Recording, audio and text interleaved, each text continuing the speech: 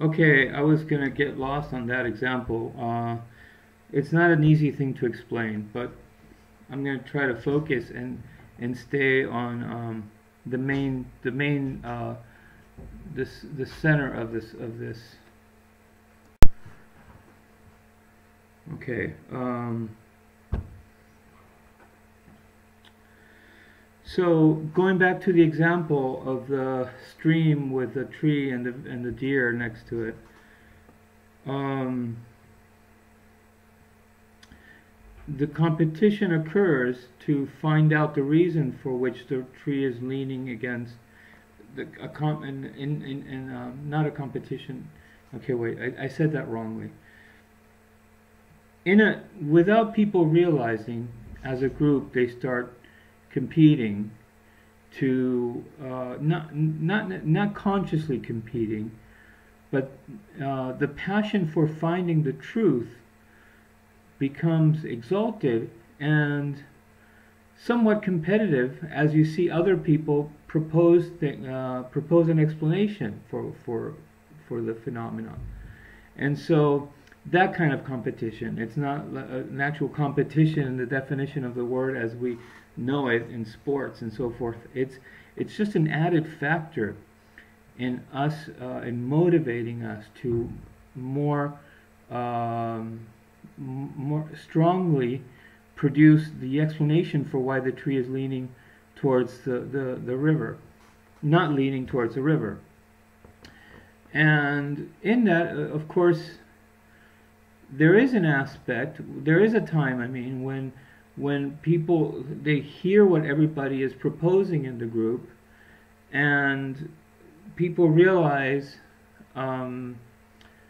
that somebody or one of the explanations is probably the one, or it makes the most sense.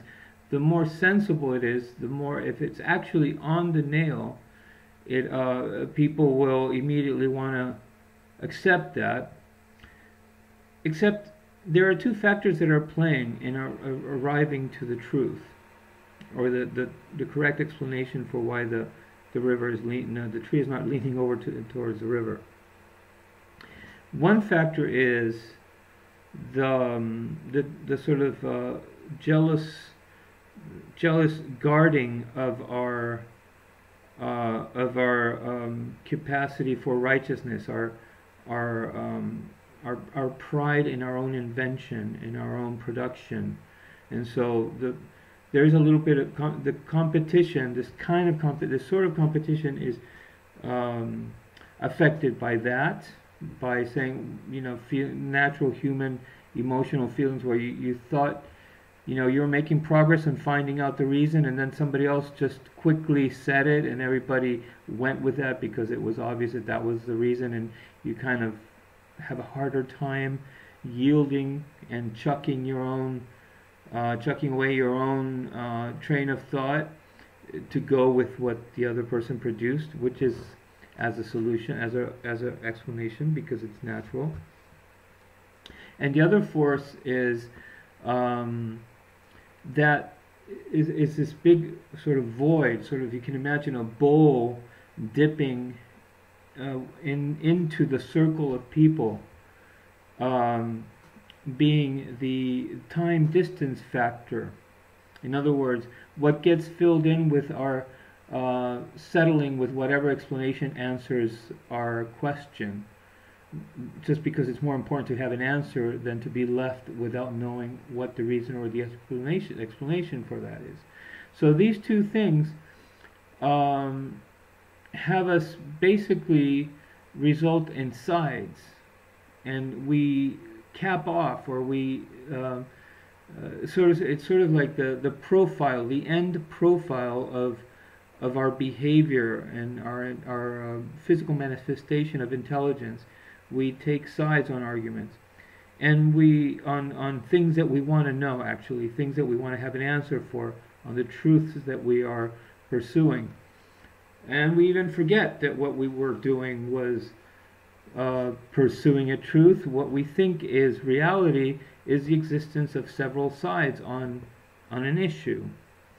And making a polar situation of that. It's perhaps the worst thing we can do because it starts bound. It becomes a thing of like two ankles being tied together, and you can't really walk gracefully. It's always bouncing off the extreme that the other one got to, and then that sounds an alarm, and the left starts going. It's so ridiculous. You can see they're not they're not thinking that they went too far towards the right. They're thinking that because they are the right side, the nature of their thinking is wrong. So the left starts winning points because they're less absurd, and then they start going too far to the left, and they start making the same mistake, and so we become locked into a tit a sort of a paddle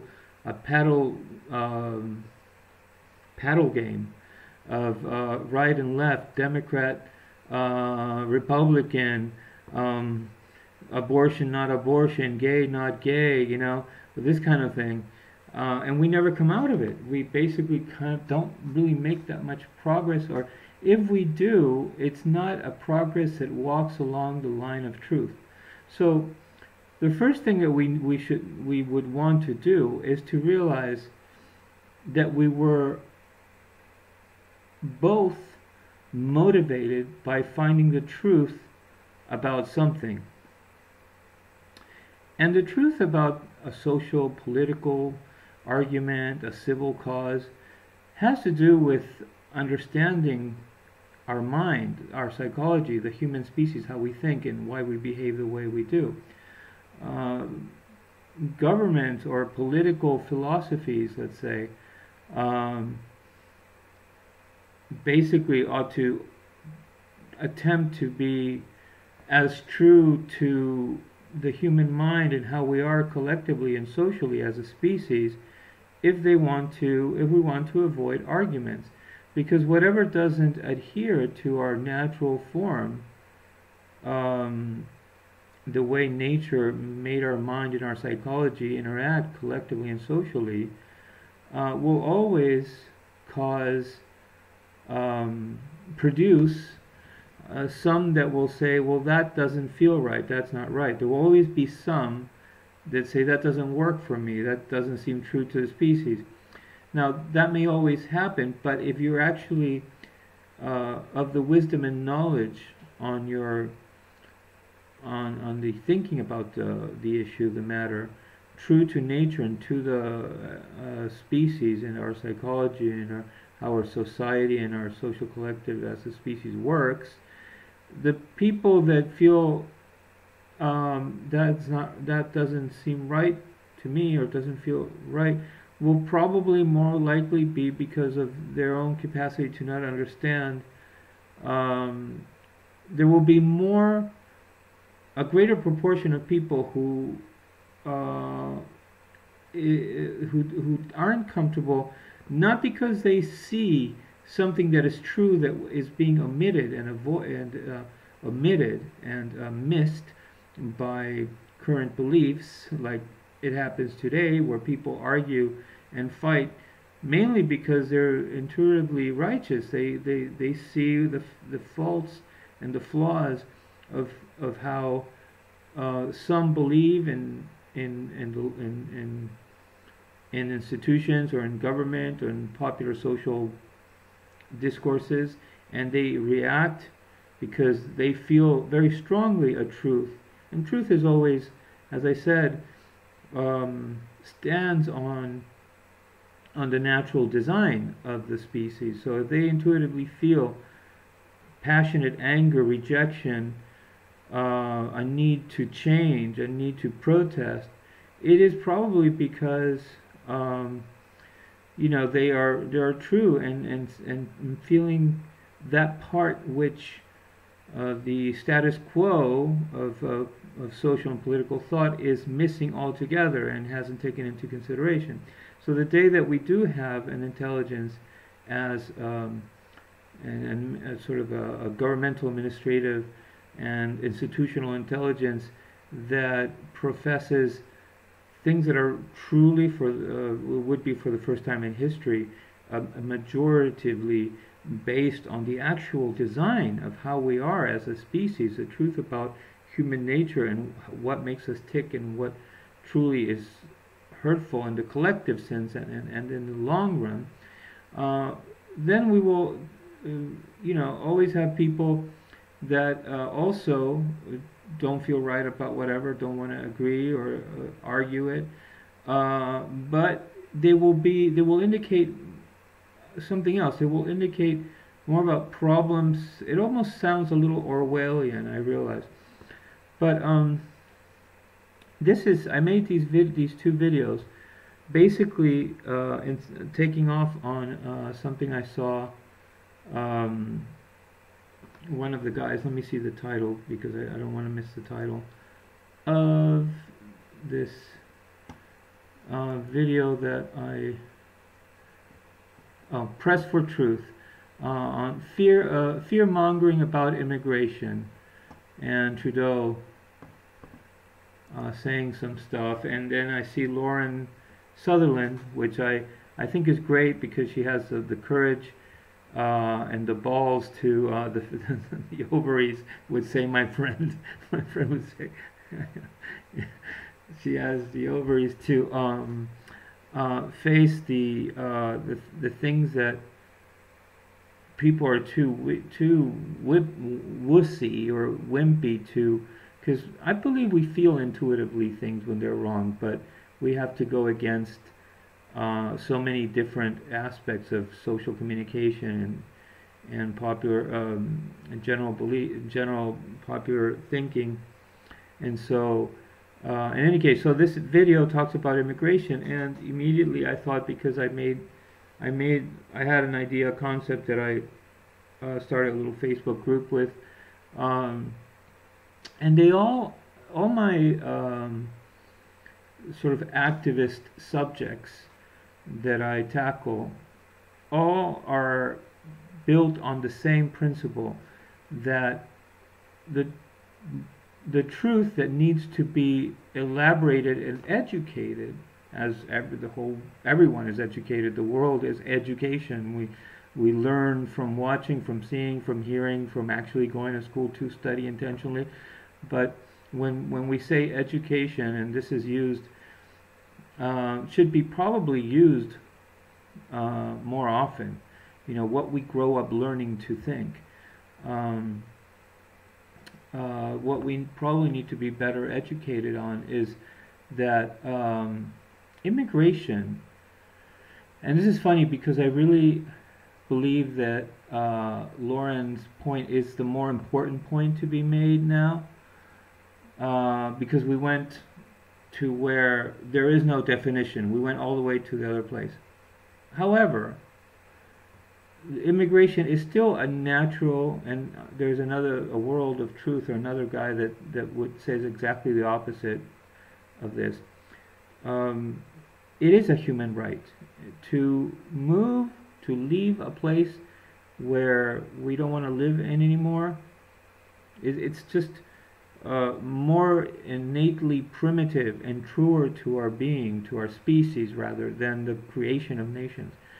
We have always made good on the feeling the freedom to just maybe go live with people who speak another language, and we've accepted that maybe we're the last popcorn in the bag, as another friend used to say, like the least important people, and we because we're less understood and we're seen as different. But we accept that because we really understood that it was more important for us to change. We really wanted to do it for our children, because we knew our children would grow up speaking the language and they wouldn't have that problem anymore. It is a human right. What the problem of immigration needs to find its center, like I was explaining. What actually creates the problems of immigration, and this is where more right-wing people would start agreeing with me perhaps, is that there is a time and a ratio of absorption. For institutions, communication is everything.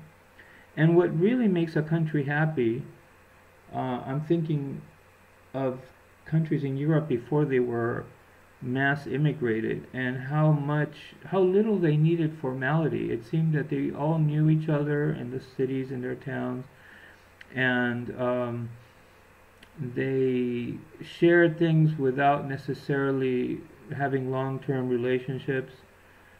They lived so close together,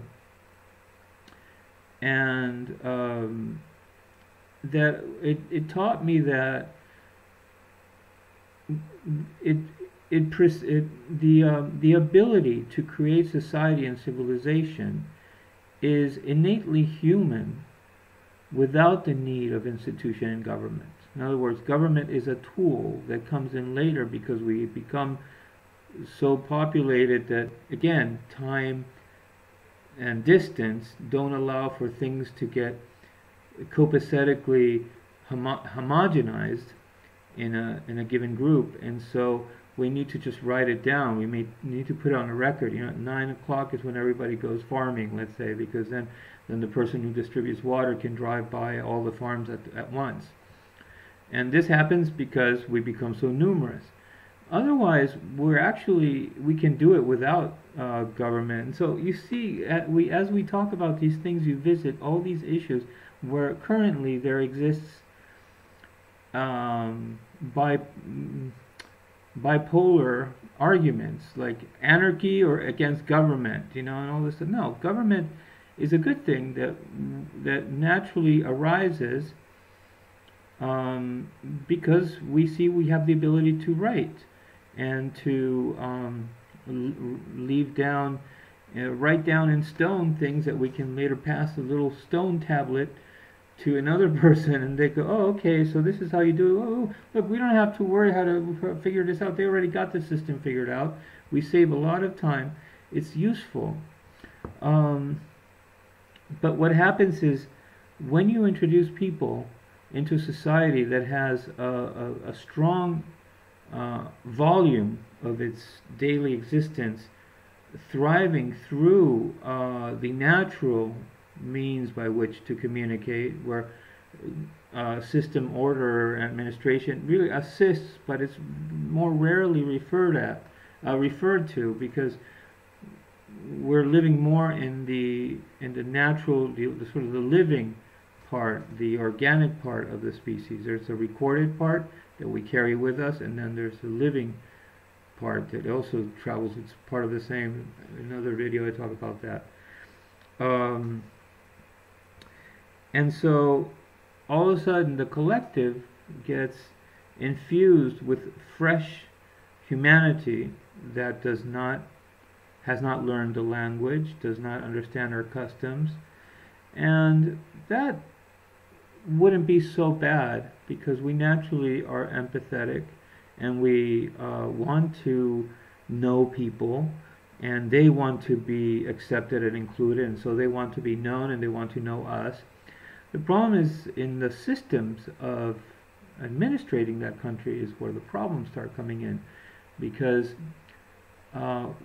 what explains our administrative written reality, our administrative systems, for example, our laws, is that we can interpret them as we were the creators of them.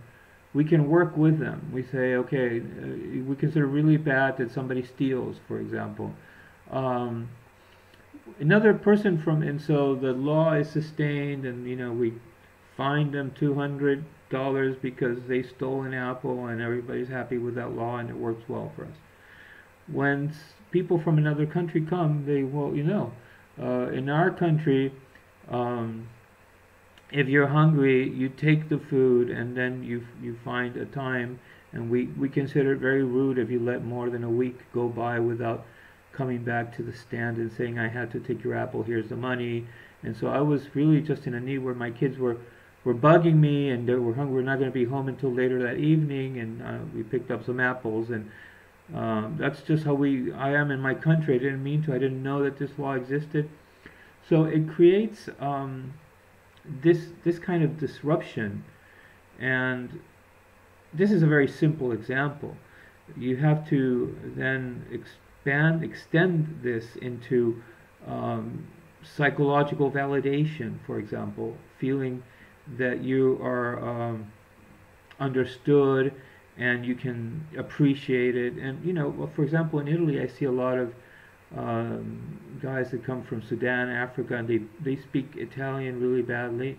And it seems that the ones that succeed are the tenacious ones. The ones that I see at City Hall trying to get their first residency or rental, whatever, paperwork and stuff, they almost get pissed off that they have to struggle.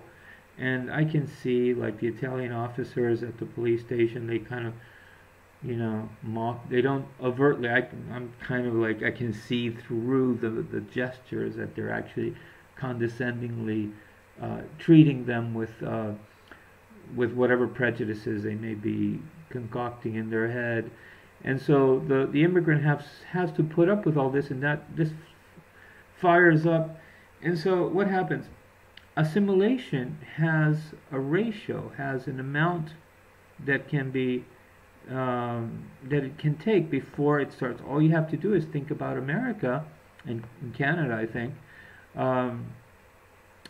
where known for having mass and what did we have, gangs, and which became part of how we were.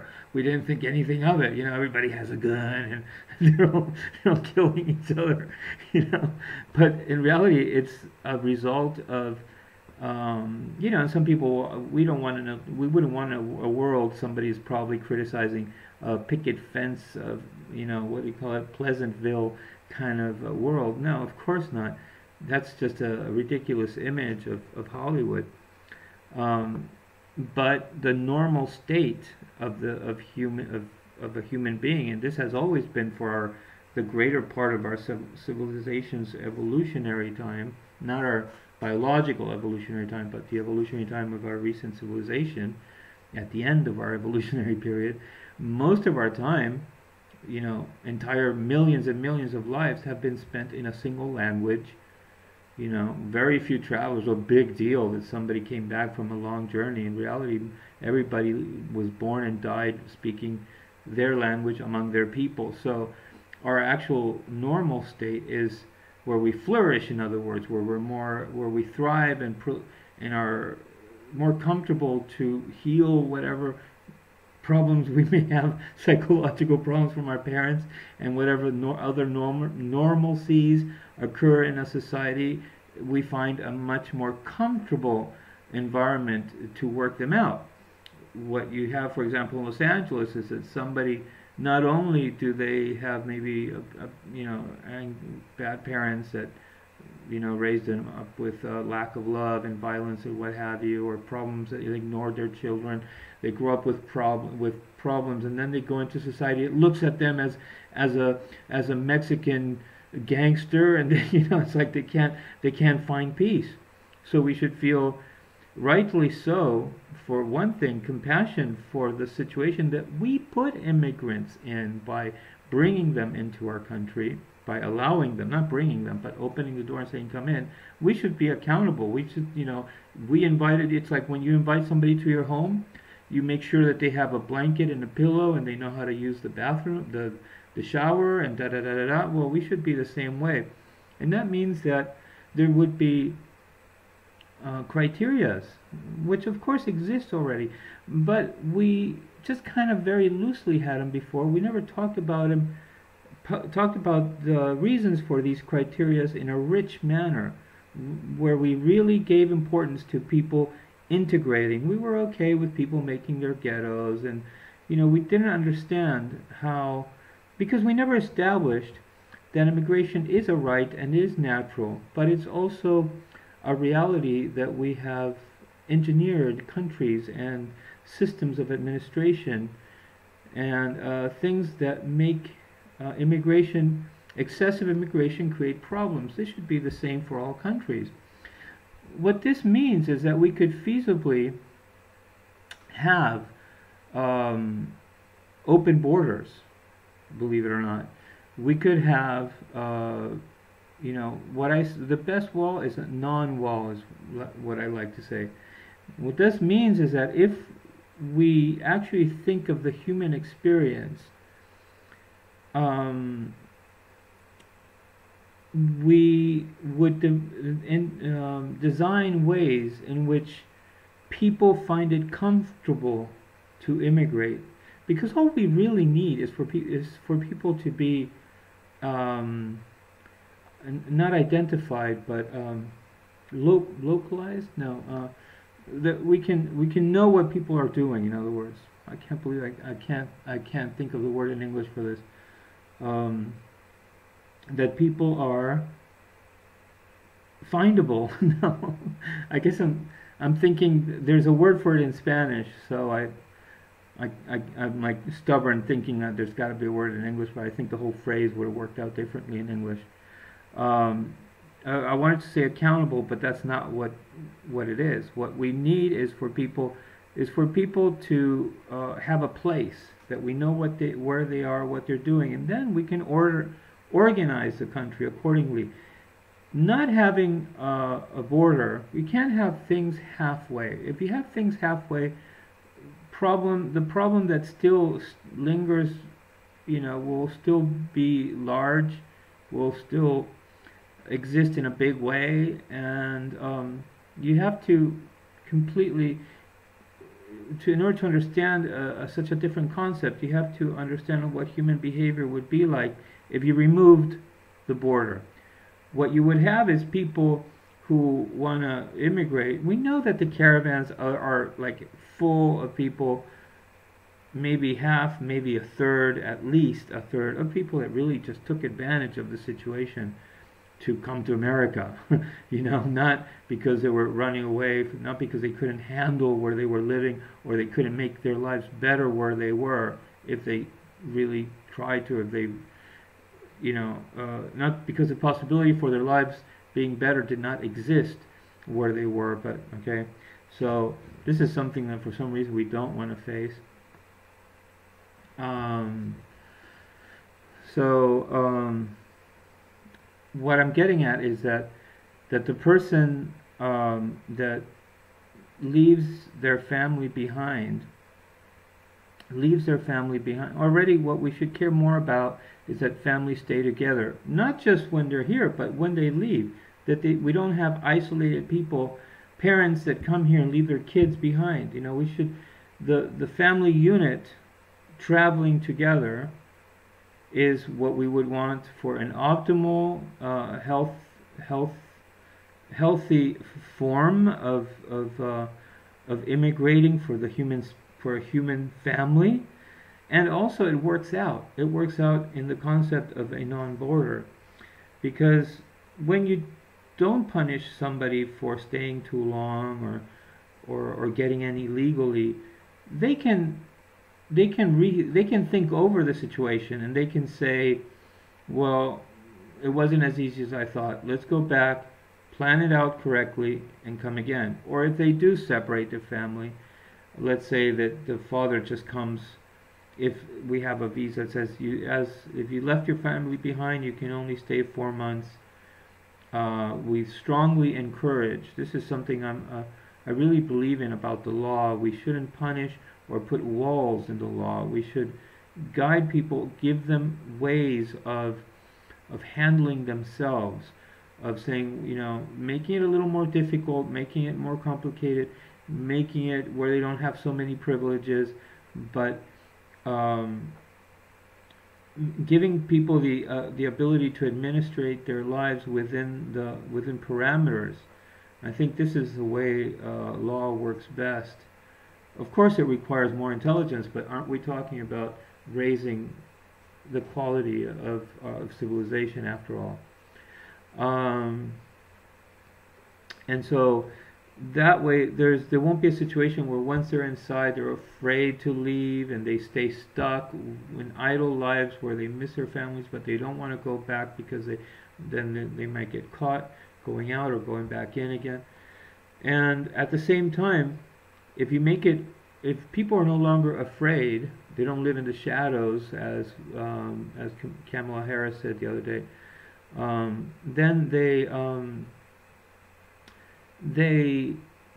and you just make it attractive to them. You make it functional towards what they're trying to achieve, which is an improvement in their lives. that all their children are registered, and you create different levels of visa, like visitor, where you're just trying out to see if how it goes, and then if you want to work, then you know not make it difficult, not make it. Nobody wants to give you a contract, a work contract these days, and the world is just designed so badly. Every place I go has the same problem. People want to hire you part time, not so many hours, because that way it's less taxing on them. Where really people lie, and the law just doesn't really take into consideration how human beings really are. But without getting into that whole thing, is that if you have levels of activity and participation, and then you make it easy for people. Well, if you want to be able to have, for example, credit in a bank, right now nothing is ordered. You can come in and then all of a sudden you take out a loan if they check your credit is okay, and turns out you never had you don't have any minus points on your credit. Somebody that just came in and their family's still in Guatemala, but they managed to, in a year they take out a $10,000 loan. Nothing is synchronized with an overall holistic understanding of social civilization. So if you have these different levels of immigration, not only the country can then see what's going on and they can organize it accordingly, but it'd be easier to control a little bit. If we want to control the amount of people that come in, we would work on accelerating or augmenting the quality of integration, which is requiring people to do more social involvement, and taking language, taking history classes, whatever it takes to a more humanly creative way of involving people, so that the integration is increased. Which that's what we would want. For ratio to increase, we would want integration to be faster, although it probably has its limit. It probably has, just as there's, depending on what country and how people are to one another, if there are countries where tourists can say this, they ended up staying 3 months in Greece, and they all adopted me, and I had to, they all treated me like I was family. If all of us were like that to all our immigrants, the ratio could go up. But if we create invisible divisions, invisible segregations that are not apparent, but then they only appear in the end as ghettos and different demographic conditions at work, and somehow, how did that occur? When we're friendly to everybody, but ultimately they ended up divided, segregated demographically by where they live and where they work and what kinds of jobs they have. So we're not really all that welcoming, are we? Where maybe another culture would be truly understanding of other people's condition. And so if the only problem somebody has is learning the language, and everything else you're fine with, then that would be something that you could take care of and tackle, and welcome the person into your job place, and just make sure, why hide it?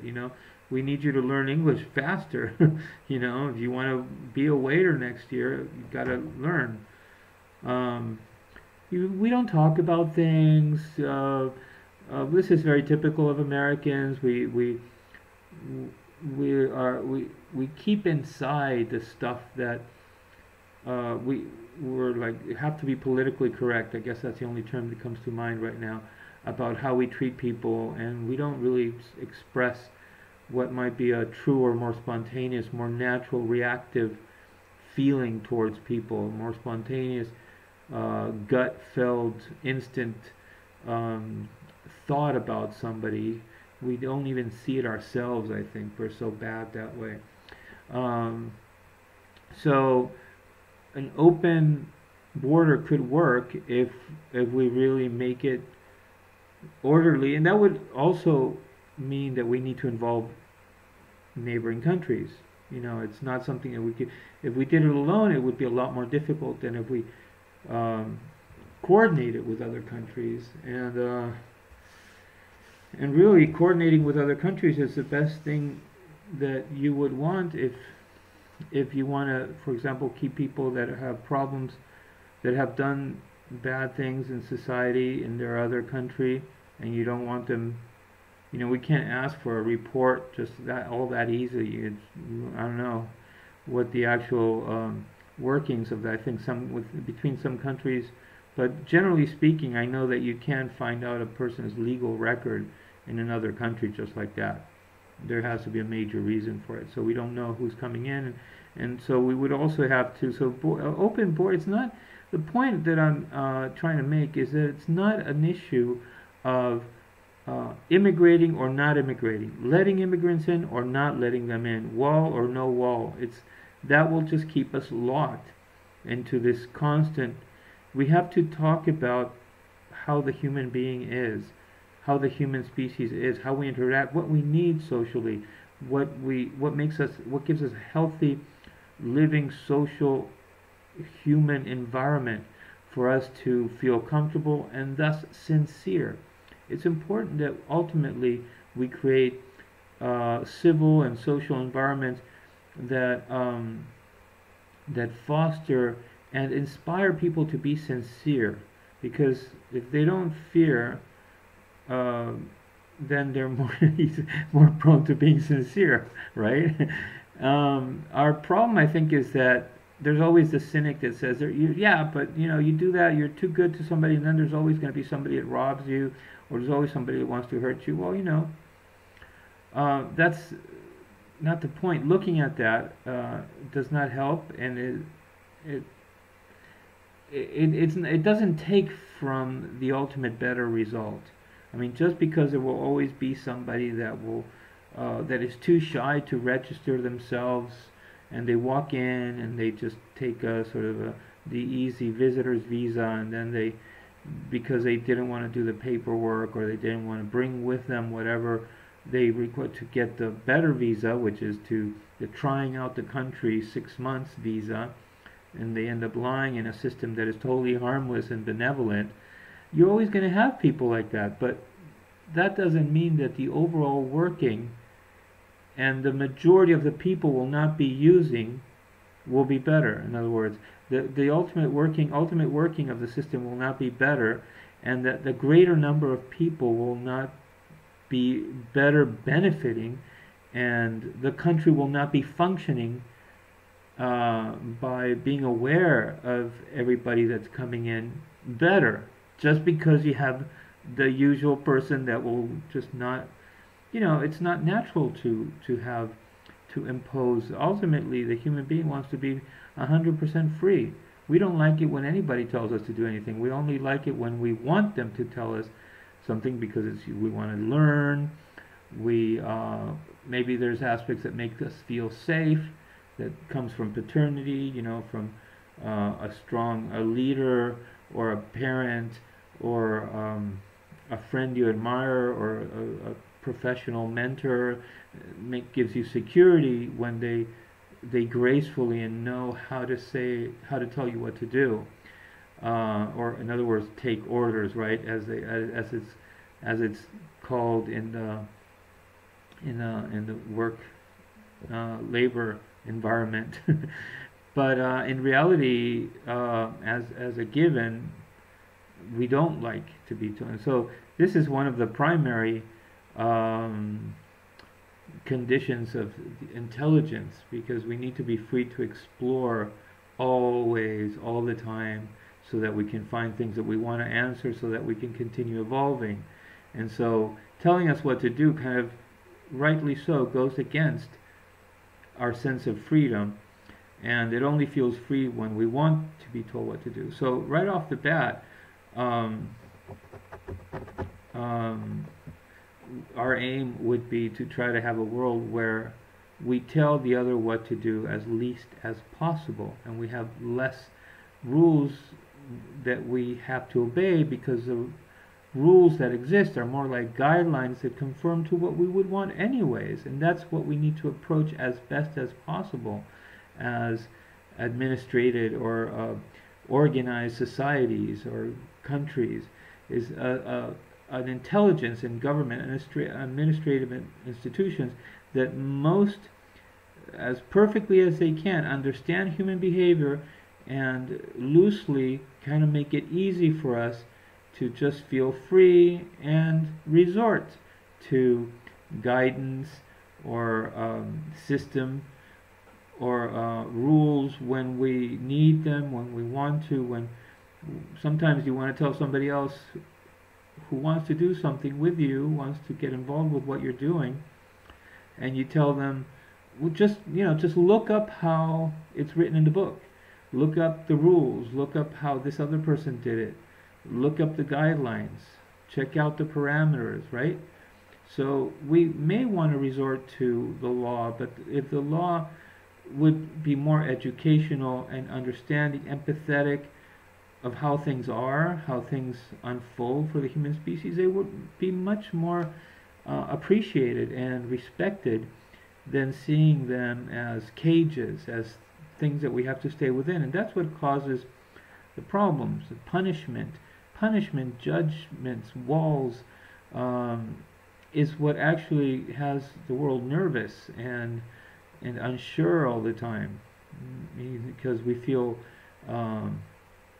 not inadequate or helpless, but like idiots. We feel like we it takes away from the natural ability to become stronger, to be stronger. If you have, it's like a tree that instead of growing in the wind and learning with the forest how to slowly make strong limbs and a strong trunk, you put a stick to it and you tie it. And gardeners know this. You have to be careful, because if you let it grow too much on that stick, and one day you just take it out, a wind comes, it'll just snap it, because it never grew strength in its trunk. So the law and judicial system should be the same way. And this is what I'm saying about immigration. We should understand our social condition, our social psychology. We should try to recover people. We should try, because wanting to,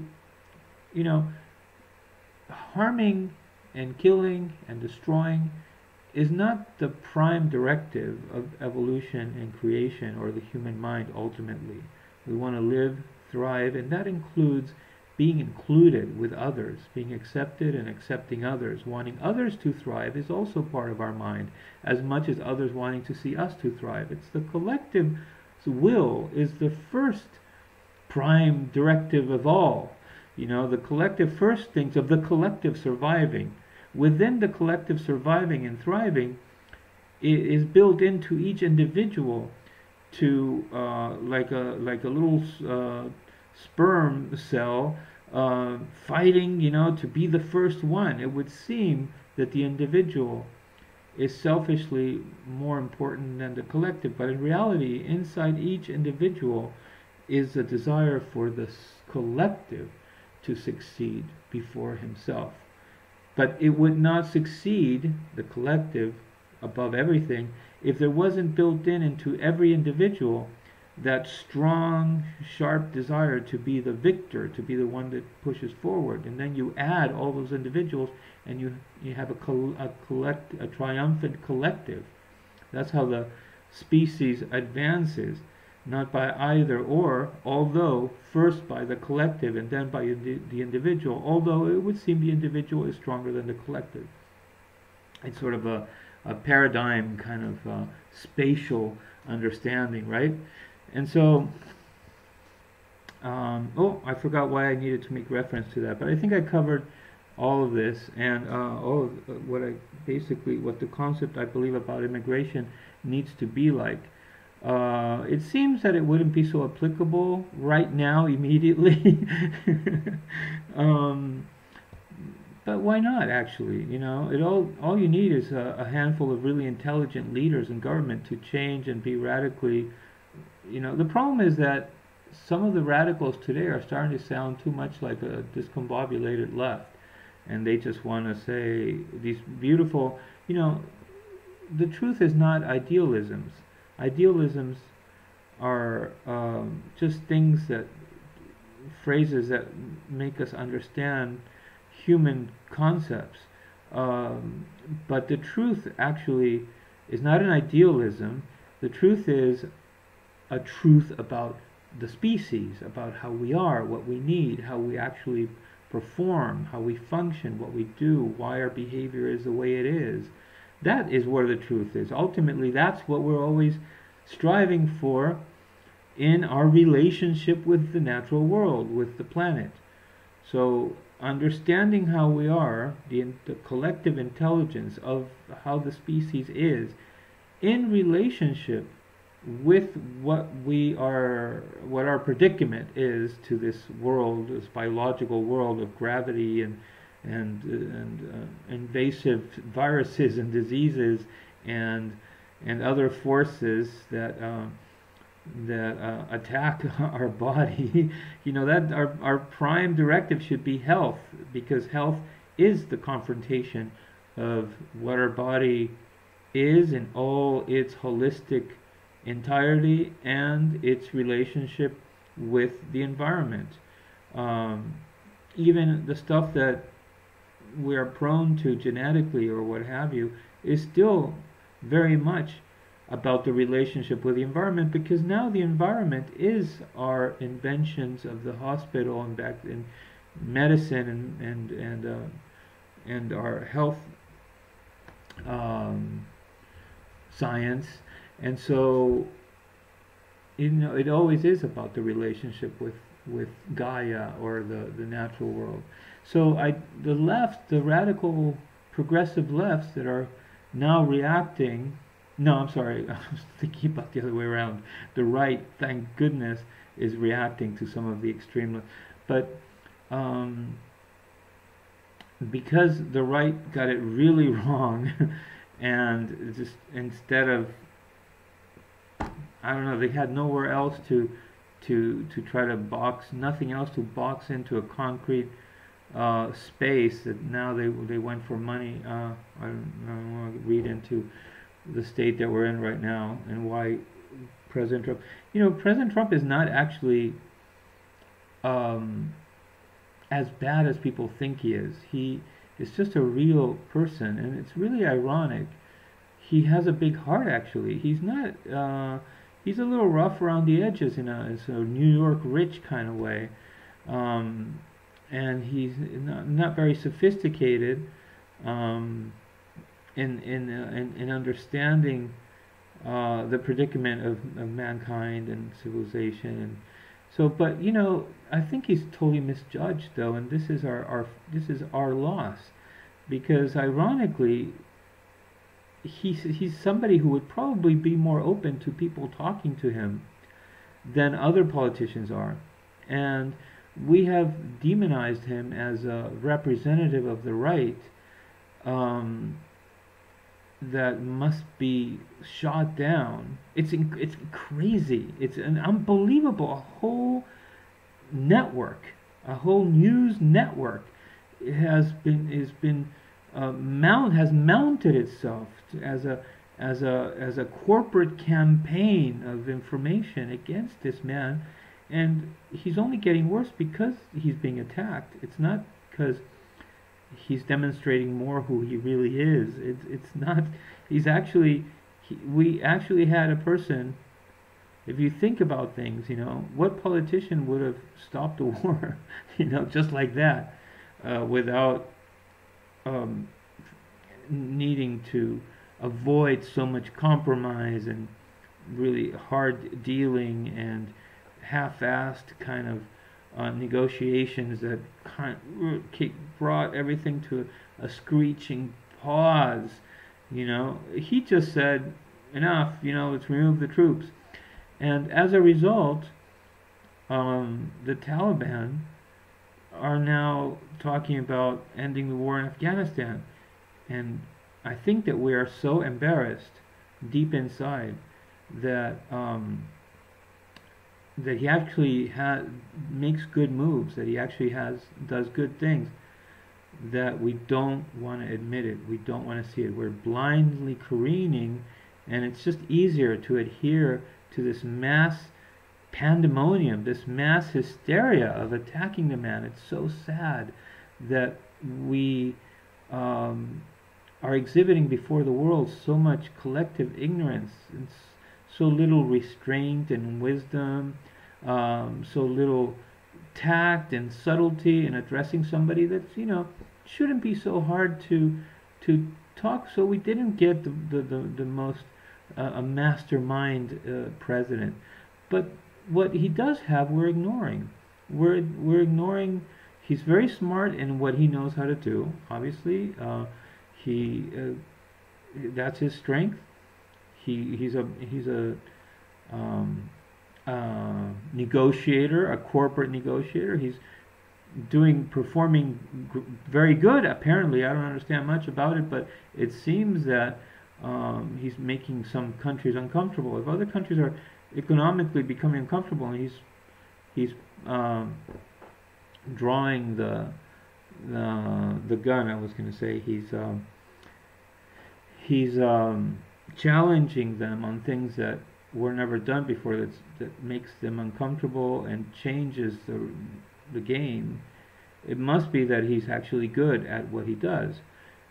We ignore that, and we ignore the fact that if, for example, one thing, why it's so serious to me, why it's so sad, is that if we knew how to talk to him, because he's just a guy that you see walking down Park Avenue, on your way to work. This is the great tragedy. If we only forgave him for his shortcomings and talked to him, relating to his heart, he's actually very compassionate, this is what we've been wanting. We've been asking for somebody that wasn't a politician, and we finally get somebody who's not a politician, and we can't take advantage of the fact that we could go up to him and say, "Sir, there's just so many. This is crazy. We're incarcerating people. There is such a thing as recovery and rehabilitation. We need to transform the law. We do not want to have this horrendous injustice and killing of people and innocent people just because they talked back while they were being arrested, and it's crazy." No other president would have been easier to approach on this issue than this man is. And we're just too busy trying to make him into a monster. That's what's really the horrible thing that we're going through right now. That we're hysterically enthralled in the character that we wanted him to be, the evil right. I don't think he is that much. We went too far on a lot of things, and perhaps, and he's not even addressing them, which means we could take advantage of the opportunity that he would go in that direction, and present our points. And I don't want to say guide our president, although in a future world it'd be interesting if the people could guide their president, but on things that would be for example, on the homosexuality, gay, transgender thing, he's already on the right side of politics, or Republicans, or whatever you want to say. So, and the liberals are supposedly Democrats. So, and yet he doesn't care to say, a marriage is between a man and a woman and things like that you would expect. Who was recently some politicians that started drumming that hitting that drum. It didn't go so well, but he doesn't want. And of course, there's all these political considerations that they know how things will result. They know how it will how things will, the repercussions that will cause to make certain statements. So he obviously expressed already he's not for it. And wherever he can, he's kind of pulling back. The point is that the subject of homosexuality is part of the human species. It's part of human sexuality. It's, again, it's not something that divides us and whether it should be civilly accepted or not civilly accepted. And it's certainly not something where some people are born to live homosexually and some people were born to not live homosexually. We invented that. That does not exist. And you can actually see these people. I love that guy that prove me wrong. I forget his name. Also Canadian. Because he will just put those questions, and I can see by watching his shows how difficult it is to get people to see things that are simply wrong. They can't seem to grasp them. And but if you find it, the middle is right there. The middle is the fact that because even that guy is, both are learned in their ways, right and left. I'm sorry, I forget his name right now. He goes to university campuses and puts a little booth and says, prove me wrong. Great idea, great little concept. But I also saw that when somebody gave him some rope, to see how he would have it be, it also seemed like he didn't acknowledge because we're too caught up with what bisexuality means. Sexuality in itself does not understand genders the way we so almost neurotically have come to think about them, whether you're a man or a woman, but there is no ambiguity like the left would have it. It's not the same. There is order, and obviously the male is the leader of the species. Hello, we have found it so impossible to stay in the center and understand what homosexuality is. And it basically is inhuman sexuality. Anybody, because sexuality is not necessarily about. It is about. Okay, it's also a paradigm. It is very much about two genders complementing, and there is only two genders, and together they make the single human being.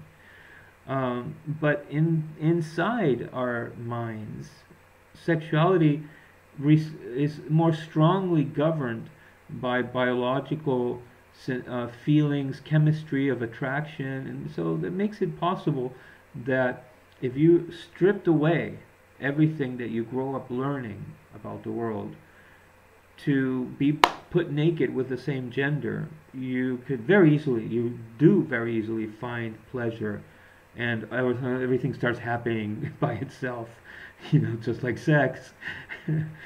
And thus homosexuality is experienceable. You can experience all the pleasure, but also this is a fascinating part of homosexuality. As a phenomenon of human sexuality in itself, as its own thing within human sexuality, not separate or parallel, comparable at all, not. They're not two things. You don't have heterosexuality here and homosexuality over there. That is something, we ended up with that mess. It's not like that. Homosexuality is within a greater sphere. It's a thing where two forces fuse.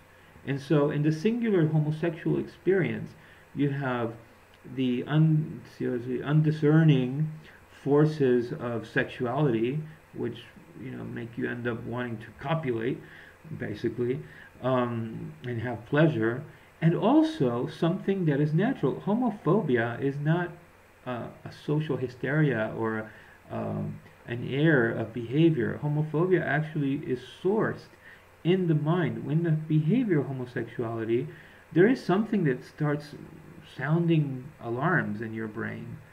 That makes all the sense in the world. It makes a sense, I'm not even a doctor. I have no studies in science, but I know that it's a scientific subject. And I know that if our biological science, human sciences, medicine and what have you would be right on, spot on, they would be very versed in this and would corroborate the right way what I'm saying. So thank goodness for the internet, because people that are intelligent can just start speaking and talking their truth. And wouldn't you know that the truth happens to meet up with places where our sciences have been very good about being true to the human body, to our biological truth, our natural truth. So in any case, so this explains this fusion of two forces, repulsion, attraction, which makes sense, right? Because there's only another gender. And so if you're attracted to the same gender, there's something in the mind that first attracts you because it's sexuality, it's so powerful, but at the same time it would repel you because the magnet has to be turned the other way. And when you're with a woman, it feels completely different. You know, whatever fear, uncomfortableness, or what have you, would probably mainly have to do with psychological or immaturity. But eventually when you experience sex as it is designed by nature to complement with, you see a bunch of aspects that stimulate and enhance, complementary aspects that add to something that you didn't have before. And then there's also other aspects that you sort of have to now share a bunch of stuff with the other person's will, the woman's will. Your will has to surrender a little bit, and so does hers, you know, because you fuse into sort of the complete human being. But there's also enhancement, you know. That's why there are songs that say, "You make me feel like a man," and there's songs that women sing, "You make me feel like a woman." That's where that comes from. The homosexual experience doesn't have that. It is more to do with sort of a intimate lives, made more intimate is what I say. Made more intimate, or fraternal sexuality. So there's an intimacy, intense intimacy with the same gender that has. So the quality, the emotional, psychological quality, has more to do with two guys getting along, and then all the selfishness that might also entail. But what am I getting at? Oh yeah, that the natural aversion would work. So that means that we understood homosexuality now, why it occurred, why it. I've only explained that it can be experienced by anybody equally as pleasurable and mechanically, you know, with the same impulses and desires and so forth. Now, what we want to answer apparently in society is its occurrence. And homosexuality does occur to the species, it doesn't occur to the individual. And we probably started off wrong on this because it's been condemned on the individual since the beginning of time, you know, in the books and scripture. And again, the situation where it's difficult for us collectively to stay focused on the singular human natural truth. We create arguments just because of the limit of our intelligence, and so we take positions, and we can't. It's almost like if you can imagine your mind being a house with a really low ceiling. You know that the house is broad and it goes all the way to the other side, but because the ceiling dips in some rooms along the way, even lower than the ceiling in your room, you can't see how high the entire roof is for the whole house. You have to go outside the house to see that. What you see is how high the ceiling is in the different rooms, kind of thing. So we've only been able to produce that in history. We've only been able to produce explanations that basically it condemns it, because the aversion part, throughout history, the classical, you know, homo, you know, it's disgusting, whatever, is sort of the raw, uneducated by society, natural feeling in men that have not, except now there's, depending on the thinking, there has always been people they don't feel it because their intelligence is more level perhaps, but it's also different in its quality, and so they understand sexuality perhaps more intelligently, and so they don't condemn uh, homosexuals as they were seen in history, while others uh, reacted more from that place, that half of it, because even the person that rejects with anger and aversion homosexuality kind of feels intuitively something that fascinates them or attracts them, right? And gay guys will be the first ones to tell you that right away. Um, so we have to understand the beast in its entire span, in its simultaneous fused two forces and if we understand that, and we understand that later that its occurrence, why is it that you find more men? This is how it should be seen. Why do you see it happen in society where more men are interested in pursuing it while others less? And that's what it comes down to. Um, Perhaps most guys, and most, if not all, will not would admit it, when they were kids, always had that little friend, 11, 9, 12, where they just had to see what happened if you provoked sexuality in the other. Played games, pee on each other, sucked each other off, or even did more. And at that moment, I think any guy that would be honest about that would also recall how it felt when they could almost measure it as they were going too far. And this experimentation and the sensation of going too far is how it naturally is in all men, because there is no actual separation all the way of two genders in sexuality. It's sexuality's forces, biological forces, are stronger, so all men will try it. Now the difference is that and then immediately we kind of, it's like we saw what was on the other side of the door, and it scared us, and that is why we kind of don't want to talk about it again, right? Or we're funny, we kind of ruined the friendship that we had with that little boy when we were a kid, because we both kind of were ashamed, and all that stuff is valid. We're trying to suppress it now, but it's valid. And on the other, and then you have people who are more, will go back, or seem to find more satisfaction at the psychological level, because it's the understanding and the interesting part of homosexuality is really psychological. What happens in the minds of people? If we weren't afraid of it, if we hadn't created now two sides, men would just be more honest about their narratives, and we would understand it better. We would understand homosexuality much better than we do. We've never understood it completely. We were on the threshold of understanding it completely, and then in 1972 with Christopher Street and Stonewall, we pushed it back down, except instead of pushing it back down in the traditional sense where it was, we pushed it back down into an accepting place where we said we don't want to understand it anymore. Just like before, you either hate it and we don't want to understand why they act that way.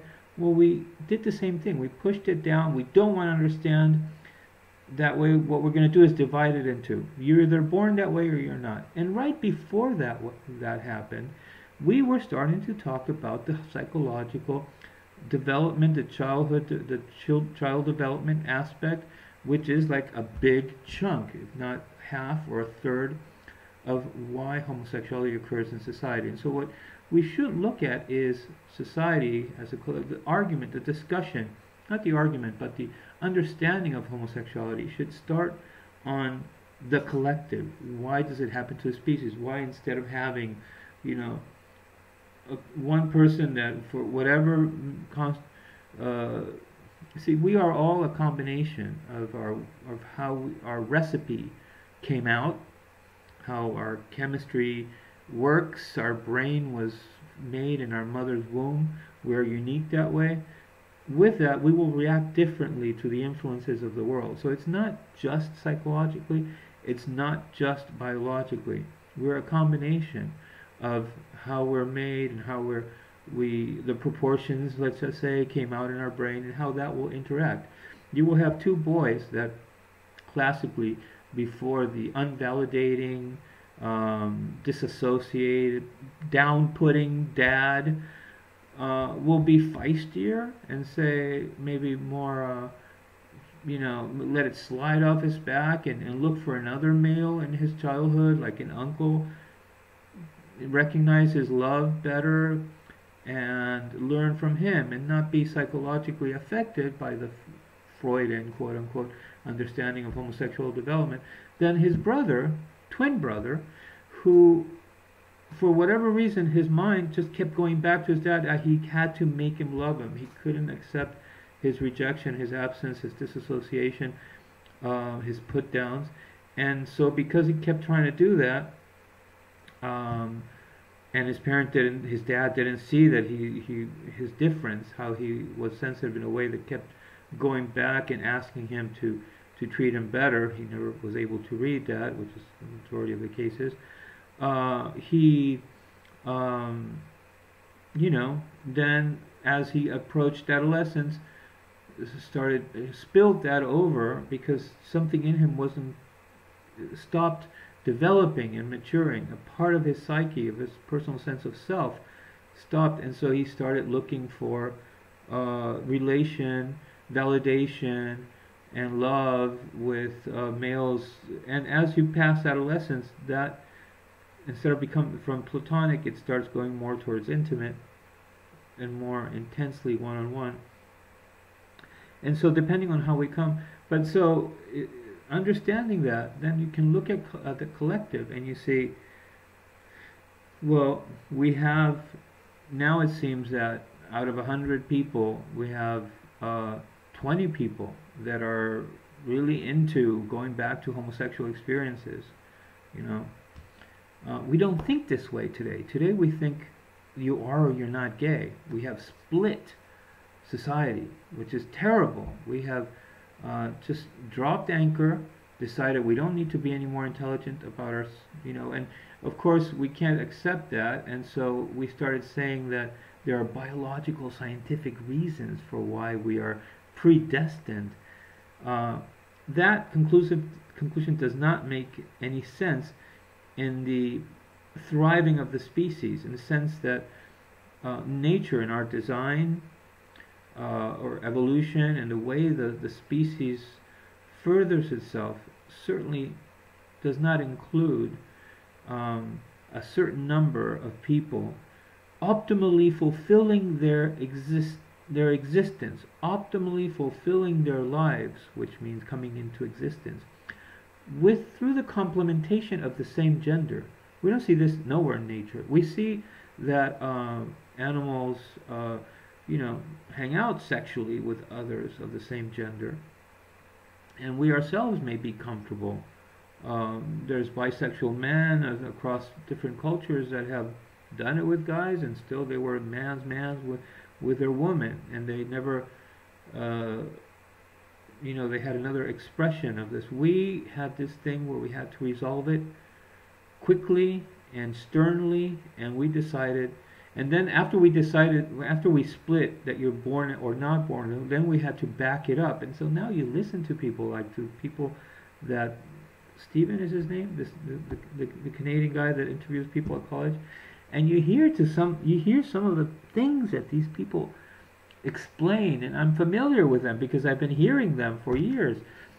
And sometimes you just can't believe that they hear their own voices and they believe what they're saying. It's unbelievable, but we needed to back up this conclusion with scientific sounding explanations, to the point that we are now saying that we have pushed it and we have derailed so badly that we're now saying that 9-year-olds may know that they were meant to be born the opposite gender, which is so obviously created by society's talk and influence, or things that they see, they hear people talk, or they hear on TV, and then they come up with the idea because they're always testing, they're always bouncing things off their parents, and all you need is a parent that believes this social hype for them to encourage them even more. And before you know it, the parent and the child are talking about when the kid is going to be surgically altered and condemned to a life of hormone therapy. Can you believe that? It's unbelievable that we have gotten to this over there to this place. But instead, if we realize that we're not separated, that we are men and women, and then our sexuality is obviously very strongly, impactfully affected by our development, how we are treated in society, by our family, by our parents. And then there's some studies that show that it seems that chemical environment and the mother's during gestation period, other studies that talk about if the mother seems very angry and doesn't love her husband and is always, or whatever happens, seems to get transmitted into hormonal production. Or also another study talks about the youngest of a string of boys will tend to. Now, these to me all have to do with what I was saying, something, a constitution in the brain that will be more prone to being affected. In other words, in another society, in another culture, may simply produce men that are just not so eager to make lots of babies, not so eager to be sexual. They're softer, gentler. They're more about getting along with other people, getting along with women and men. The pre-birth factors that sometimes are used to say that a man or a woman was meant to be born gay are probably would in a better understanding, in a more sophisticated understanding of them, would perhaps speak of a different character of a person coming to, but still a man though, still, it's just expressing their manhood differently. And this would be possible if we came to understand homosexuality as something that occurs to human sexuality, and we start understanding the number, the intensity, the amount of its occurrence by the social influence, social, psychological, cultural, chemical, and biological, perhaps, predispositions to be affected a certain way by this or that, which is the center. It's not either for or against. It's understanding the species. And that's what we should be aiming for as in everything, understanding ourselves as a species. Understanding in everything, in dealing with other countries, putting ourselves in the importance of another country's necessity to build their self-worth, instead of objectifying and seeing what we can do to them, what we need to, how we need to treat them, everything. People don't want to kill, they don't want to rob in the most sourceful of origins. We want to integrate, and to be part of the collective means we don't harm each other. This comes before anything. Whatever happens afterwards has happened because we were affected by things. So we should be responsible and accountable for the things that have affected our people, our citizens, to start behaving anti-collective, anti-society, anti-respect or appreciation, which is really what it's about. It's not appreciating your fellow man's life, and you have problems even understanding what happened to you, so naturally you'll go and rob or kill or whatever. And so if this is the sad irony about how we have gone about creating nations in the world. We create a judicial system of laws to take care of society, to keep society safe. If it was truly intelligent, again, it would be at the middle, understanding what happens to the species, what happens to the individual, given this world that it grows up in, given what can happen to this body, to this mind, put in certain circumstances or under certain treatment, affected by whatever situations, and then deal with recuperating and healing that person. I'm saying that we will not take a long time to perfect that wiser approach is truly loving and healing the species, and we still may not have for many generations spill outs of, but we still have them today. We've been having hanging people, locking up people for life, killing them. Police cars fill the streets, keeping everybody walking straight and intimidated. And do you see the society getting any better? Do you see people like no, we're treating each other more coldly, more inhumanly, and we're still robbing and killing. So at some point, humanity has to say, wait, stop, stop, and let's reinvent this, because we've got to find the right way of designing civilization. Thanks for listening.